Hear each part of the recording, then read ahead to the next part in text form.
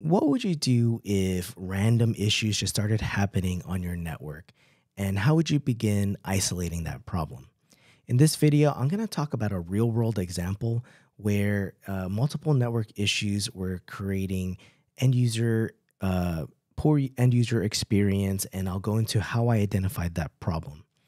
Ultimately, we migrated away from a Cisco 3850 core stack to a stack of Juniper EX4650s. And what we were trying to do here was upgrade the new core to a new core. And so the Cisco 3850, it was aging, it's end of life, and we were starting to make this migration process, right? We had a plan. But the symptoms we were starting to see, even as we were slowly transitioning downstream switches to the new Juniper stack, was a lot of dropped ARPs, dropped DHCP, devices unable to get an IP address, and people complaining about being dropped on Wi-Fi. And a lot of these issues really started to make itself visible when we started managing the Juniper EX4650 within the Mist dashboard. And so with a Juniper switch, you can manage the switch in the Mist dashboard and get a lot of insights. And so the downstream switches had already transitioned to Juniper switches. And that's where we were getting these alerts for dropped ARP and dropped DHCP. And I wanted to know if this was a real issue or something different. And it really identified as a problem because end users started to complain, right? And it really started to complain around the Wi-Fi issues because the access points were connected to the downstream Juniper switches. And also some of the servers had really slow performance. And even under a 1 gig interface, there wasn't much traffic going through these interfaces to create this poor impact of a slow server. And so it really helped escalate our migration to this new core switch on the Juniper EX4650. Now, what I wanted to do was really troubleshoot this issue and isolate it to determine what the root cause is, because I didn't know if it was something on the new core switch stack or on the existing core switch stack, because as we migrated users over or switches over to the new EX4650, we did still see some of these same symptoms. And so I relied on some packet captures to try to identify this issue.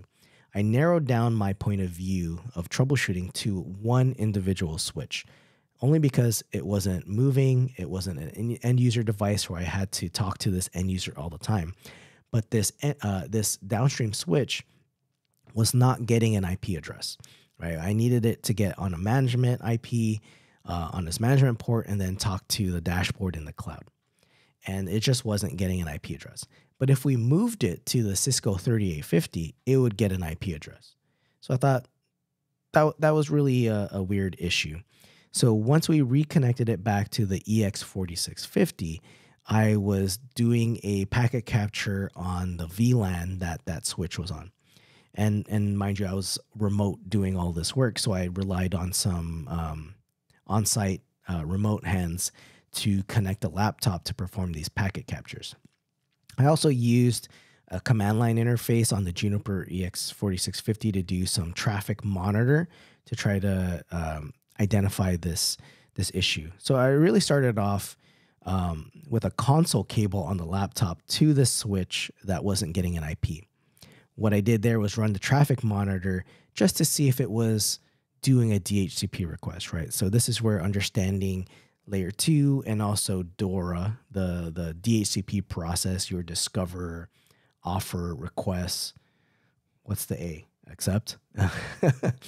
And so on that switch where I was consoled into, I did run traffic monitor. I'll include the command in the description, the CLI command, but I was able to see that I was doing a DHCP request. And so I said, okay, I do know that this switch is indeed doing DHCP, so I know it's not a problem there, and which interface it was doing DHCP on. So then I went to the EX4650, which it was connected to, and ran a Wireshark capture, trying to capture the DHCP request. I wanted to confirm that it hit this new core switch. And so indeed, the packet capture showed that discover and the MAC address of the switch, which it was sending it out from. So I wanted to then check the uplink interface of the 4650. This 4650 uplinked to the 3850 because the firewall still hung off of that switch, of the Cisco switch. And so my thought process was, all right, if the EX4650 receives the Discover, I should be able to see the Discover leaving that uplink interface towards the Cisco 3850. And the Wireshark capture did show that. So I was able to see, all right, it's hitting there, but I'm not seeing an offer from the DHCP server. So then I just, went forward in the path and landed on the 3850. On the 3850, I wanted to confirm, was it receiving that Discover from the 4650? And so had the laptop moved to the 3850, performed a capture on for that interface. So for the Cisco side, I ran, oh man, I don't even remember the command. It's like a span port. I said I wanted to capture, receive, and transmit on this specific interface, mirror that to the interface where the laptop was connected. I was concerned that the laptop might miss some packets, but it did end up catching everything as far as I can tell, because by the end of it, I did end up figuring out what the problem was. But I did see the Discover coming into the 3850, the Cisco 3850, but I did not see an offer from the DHCP server. Now, I was able to look at another interface on the 3850, and this was specific interface that went towards the firewall, because that's where the DHCP server lived, is on the firewall. So I started to span that port as well. And I would see the Discover, and to my surprise, I saw the offer come in, right? So once I saw that offer, I really started to look at that the interface in which the Juniper and the Cisco connected, because I would see the Discover come in, but the offer would not be sent back to that interface. And so what I found was that the MAC address of the switch was not being added to the MAC table of the Cisco 3850. So once that offer came down from the firewall, the switch looked at that and said, where am I supposed to send this frame? And it didn't know where to send it, because it's supposed to send it to the MAC address of the switch that was hanging off the 4650. And because that MAC address wasn't in the MAC table, it was just dropping the frame, and therefore the DHCP process failed. And so as I started looking into the MAC address table, I was wondering why it wasn't adding it. So I started to add a static entry for that switch, and it would still not send the frame out to that interface. So I tried clearing the MAC address table. Maybe it needed, maybe the MAC table was corrupt, and that didn't fix the issue. So ultimately, rebooting the switch was my next process. So I rebooted the switch, but we still had that same issue. And this issue, I narrowed down to this specific switch because it was similar to other issues we had on the network where printers weren't getting an IP address. And this had to do with printers that were connected downstream of the 4650 and had to get an IP address through the 3850, right? The traffic had to traverse the 3850 to the firewall. And because of those packet captures, I was able to basically go to the customer and say, here's what I'm seeing. The 3850 is dropping these frames, and I don't know what else it's dropping at the moment, but it could be related to other performance issues we're seeing on the network. So that escalated our migration plan to just move the remaining downstream switches that were still connected to the Cisco switch onto the 4650. So as that process was going on, I decided to look into maybe there's a firmware version that captures this as a bug, and an upgraded version would fix it. And I did see a couple of bugs there, because the version that the 3850 was running was fairly old, and even the next version up resolved issues like dropped ARP. The switch would silently drop ARP packets. And so to me, like that really shows that reasons why you should keep your devices up to date. And they were having these issues even prior to the discussions of moving to a new core switch. But after we had migrated to the 4650, that really cleared up a lot of those issues, and we saw a dramatic performance increase even to their servers.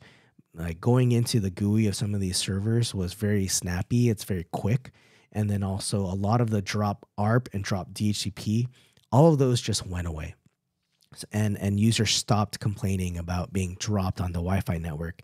We haven't had a ticket come in about Wi-Fi users unable to join Wi-Fi and unable to browse or have drops. That has all since gone away as well. And so some of the lessons learned here is understanding how layer 2 works, also understanding some layer 1, because some of the issues we saw on the 3850, we were seeing a lot of discards, which ended up being some cosmetic issues, but also once we cleared those cosmetic issues, because previously we upgraded to another version to get rid of the cosmetic issues, we were able then to see which interfaces were actually having discards. And that also helped escalate the migration.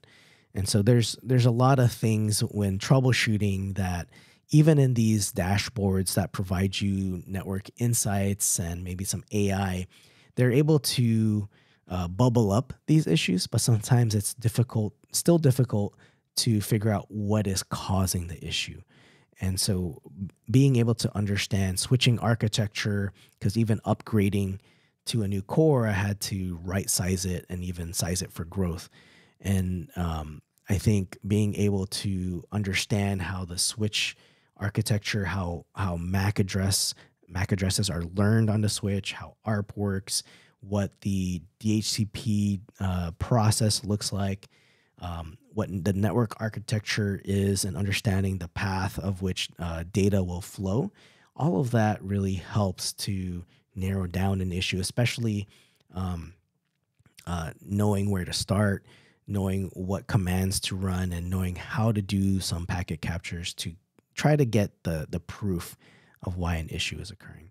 And ultimately, we're now in a better state, having migrated away. And I think even when I think about where they were before, they had outgrown that switch, so they needed something that passed a lot more traffic, and they need to upgrade to 10 gig.